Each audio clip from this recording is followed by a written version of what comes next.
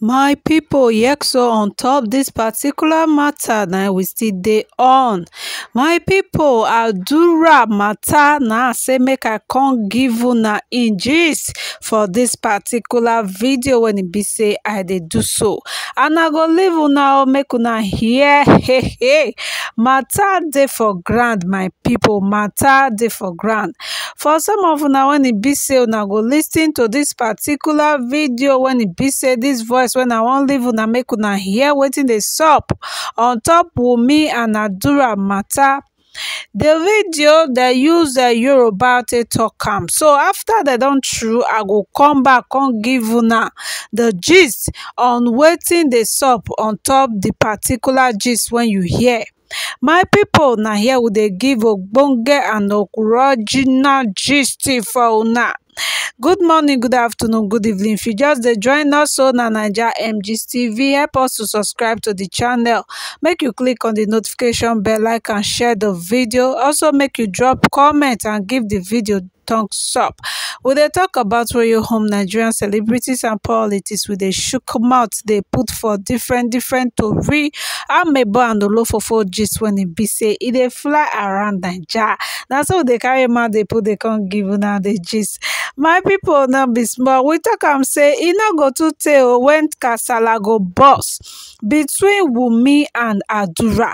Una know say Adura na person when e be say e dey inside that house when everything happened to MOHBAD. Adura happened to be the brother of MOHBAD, the junior brother of MOHBAD. The reason why Adura they keep quiet for all those matter when e dey go on, why Adura no wan talk the truth, why Adura they keep all the whole secret to himself, even to this extent, my people, now for here una go for hear the reason why Adura they keep quiet, why Adura no wan pull Wunmi yash for outside. Because my people, una no go talk am say Adura no know ABCD on top MOHBAD kpai.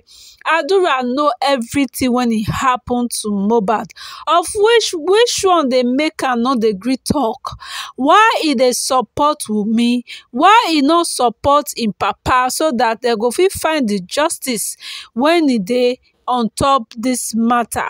The justice for MOHBAD, wetin make Adura dey shift yansh dey go back, why e dey do all those things. Now for here una go for hear the whole gist o. As I talk am before, I go come back come give una the full gist. If I no fit come back, I go do video for this particular video so that I go help una analyze wetin dem talk for those of una when e be say una no dey hear Yoruba. So make I leave una make una know the reason why Adura dey keep quiet. It will not lead you to anywhere good than destruction.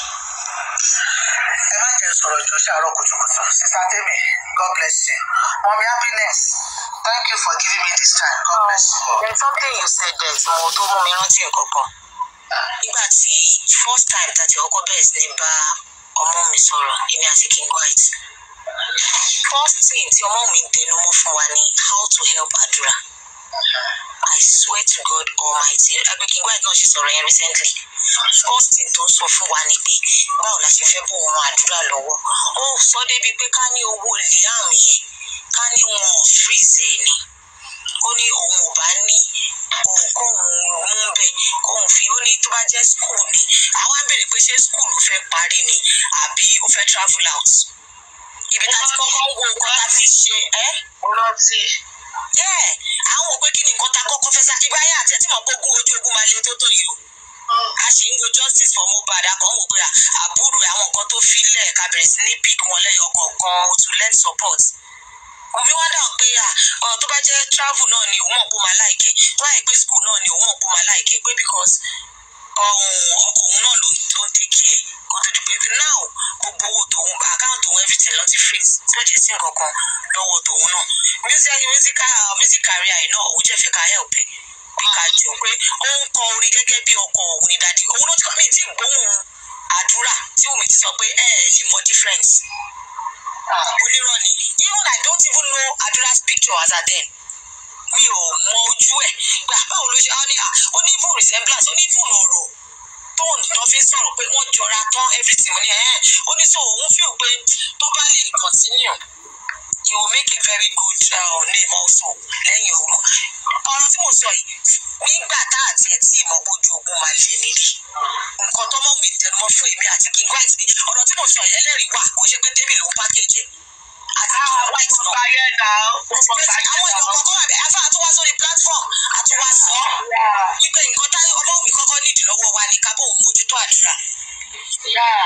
ọ̀rọ̀ tí nígbà owó yẹn kọ́kọ́ dání ó ṣe pé ó lọ àlá rẹ̀ ó ṣe lé ìfọ́sì tọ́mọ yẹn kọ́kọ́ béèrè lọ́wọ́ wa nìyẹn. ẹ wo ìgbà tó bẹ̀rẹ̀ sí ní kọrin náà kí a ó ti post ẹ̀ fáwọn tí máa chat mi Sátẹ́mì àdúrà ti drop orin àdúrà ti drop orin. túbọ̀ sí bírèèdì ó máa sáré tí àti wà ní. fún kí jèsè tó fi sọ yí pé Wùnmí ó ń báyà àdúrà ó ń fi ìlú òyìnbó ó fi ẹ̀ta èmi torí bọ́mọ yẹn ṣe gbèsè mi ni pé kọ́ bá òun ẹ̀pù. ẹni tí tó sọ̀rọ̀ méjì lọ báyìí òun máa sọ̀rọ̀ àdúrà ni kí tó sọ̀rọ̀ mẹ́ta báyìí ó máa sọ̀rọ̀ àdúrà ni ìfẹ́ ìgbà ló kọ́kọ́ sọ mí pé ó jẹ́ mo ní àpé aláfẹ́ bá sọ̀rọ̀ yẹn King White ní kó fáwọn nọ́mbà gbà yẹn ìgbà yẹn gan ni King White bèè fún nọ́mbẹ̀ pé káwọn bá sọ̀rọ̀ káwọn ẹ̀ ń kejì ẹ̀kọ́ tó bá fẹ́ ó ní kò ní dáhùn ó ní kò sọ̀rọ̀ ìgbà yẹn mo ti kọ́kọ́ pàdúrà ò sọ̀rọ̀ ó ní ó lè má gbé kọ yìí ó ní ó jẹ́ ọ̀kan tó máa ń tìjú ó ní kò sọ̀rọ̀ nígbà tí bá léyìn ò sọ̀rọ̀ báà la ṣe fẹ́ mọ nǹkan tó fẹ́ ká ní láti mọ nǹkan tó ń fúnra rẹ̀ gangan fẹ́ nà táà àti ìmọ̀ pé jòsí máa padà wá dá gbogbo fámìlì tó tó yìí àbí àwọn tó ń mú jòsí lẹ́gbẹ̀ẹ́ ni láti má sọ pé jòsí torí kò yé sometimes máa rò pé sáwọn tó ń mú jòsí lẹ́gbẹ̀ẹ́ ni àbáwọn tó àbí ẹ mọ pé gbà kan bóyá pé president wà lára àwọn tó fẹ́ bá mi jà no president àti bufex nígbà tá a bẹ̀rẹ̀ kí ni president ẹ rántí nǹkan tí mo máa sọ pé bóyá wọ́n ń gbébọn sí jòsí lẹ́gbẹ̀ẹ́ ló fi ń sọ àwọn nǹkan tó sọ pé ká máa nígbà ká kọ́kọ́ wá security fún jòsí pé because mi ò rú ordinary eye ló fi ń bọ́ ta sọ nǹkan tó tí bufex kí má máa sọ bẹ́ẹ̀ that was my first point nígbà tá a kọ́ bẹ̀rẹ̀ kí ni bufex máa bá mi fà á ní máa ní ẹjọ́ ẹni máa di mi ò bí pé bàbá yẹn sọ kí ní ìpẹ́ lójú lásán bóyá wọn malian tó ti ń gbé bọ̀ sí bàbá lẹ́sẹ̀ ló fi sọ bufex máa ní Sátẹ́mì mi láti kọ́ tẹ̀sán ọmọ máa bá. Sometimes when I think about the whole thing tó ti ń ṣẹlẹ̀ I always want to say something tí mo mọ̀ nínú story even back then till now òun ni tó bá pọ́nmọ́ mi náà gidi ṣebí manager Naira Marley reach out sọmọ mi náà the text message is still on till now ó ṣe exist ó sọ fún pé ìjọ tó kú ìjọ kejì wọ́n ti send message. This must have been the kind of message tí Josi get now tó jẹ́ dance to it. tó sọ fún pé àwọn máa bá tọ́jú ọmọ kó jẹ́ káwọn come as family àwọn sorry nípa ọkọ ẹ̀ tó ti lọ pé ọmọ tó ń sọ pé àwọn yẹn ń bèrè ta ni bàbá bébí yìí they send a text. èmi ara tí ìgbà tí rí nǹkan mi ní sọ saying àwọn máa bá tọ́jú ọmọ àwọn máa ṣe é pé kó má wọrí pé àwọn sympathize pẹ̀lú ẹ̀ pé let's come together kó jẹ́ kí àwọn fi ọ̀rọ̀ yẹn sílẹ̀ pé everything all bills kìíní kan pé kó jẹ́ ká pa àwọn máa take charge of òun kí ẹ̀ òun àtọmọ. okay kọ́mọ̀ mi náà wá wò pé okay yes I will just do just that. manager Naira Marley ló send message yẹn and the message still exists till today. okay ṣé ká wá sọ pé mẹ́sẹ̀gì yẹn sìn òun ni Josi náà gbà tó wò pé ẹ máa tọ́jú mi ẹ máa fún mi gbogbo nǹkan so èmi tí mò ń sọ̀rọ̀ pé African TV táwọn èèyàn sọ pé irọ́ kí n má sọ pé African TV òun náà greedy wọ́n bá fi lọ̀yàn ọ̀tọ̀ ní pé wọ́n fi lọ̀yàn ọ̀tọ̀ ní pé wọ́n fúnra rẹ̀ gbà mo ẹ̀ṣẹ̀ ń rán sí pé wọ́n fi lọ mọ́ òbí náà nà kò gbá ni because ó bìí pé nǹkan tẹ́ jẹ́ ọkọ̀ òun ó pọ̀ ju nǹkan tẹ́ fẹ́ fóun ẹ má fi peanut wọ́ọ̀ṣì nǹkan tó ẹrù tó wà lọ́wọ́ yín fóun tó bá gbé ọkọ̀ tó jẹ́ pé greedy person náà ni òun náà ní àṣìbẹ́ tí ọpẹ́ máa fún wa gbogbo nǹkan tá a bá fẹ́ kò sí wàhálà because àwọn yẹn jẹ́ mọ̀ pé gbèsè tó jẹ mọ́ ó pọ̀ ju nǹkan tí wọ́n lè dìkẹ́ níbọ̀dì ó ní gbogbo nǹkan tó ṣe ń dà àwọn èèyàn síta back to back tó ń náwó láti lọ pé àdékèsí ẹsẹ̀ ẹ lọ máa bàjẹ́ ẹsẹ̀ wọn gbọ́dọ̀ rojú wọn gbọ́dọ̀ ráyè okay look at the Marley NM àti Sam Larry see they are working freely wọ́n lọ pa tí wọ́n ṣe gbogbo ẹ̀ wọ́n family yẹn they can't go out here and there nǹkan táwọn gan gbọ́ pa family wọn náà láì gan púpọ̀ ni wọn ò ní lè máa sùn wọ́jú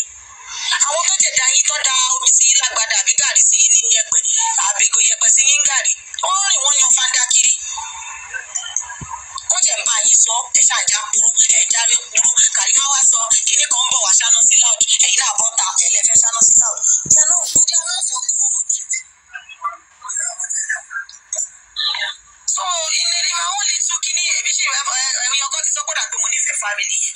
It's not like I just felt like kí ni nǹkan tó ṣẹlẹ̀ gangan. Tẹ́wá mú odidi family, tẹ́wá mú odidi ẹbí ẹ̀, tẹ́wá fẹ́ rún pa, tẹ́ fẹ́ rún tán pátápátá. Wọ́n jẹ́ ṣe ń gbòòrò máa di ẹyí lọ́wọ́ kú lè sọ pé wọ́n jẹ́ kẹ́lá kíkan lọ́jọ́. Ẹ wá tanná sí kámẹ́rà, everybody náà fẹ́ blow. Ẹ mọ̀ pé gbogbo nǹkan kọ́ ni pé yàn blow. Inú jẹ́ ṣe inú ohun bàbá Jòsí láti gbọ́ tó sọ pé ọmọ òun kú fún purpose ni láti gbé àwọn kan ga láti ti rẹ àwọn kan sílẹ̀.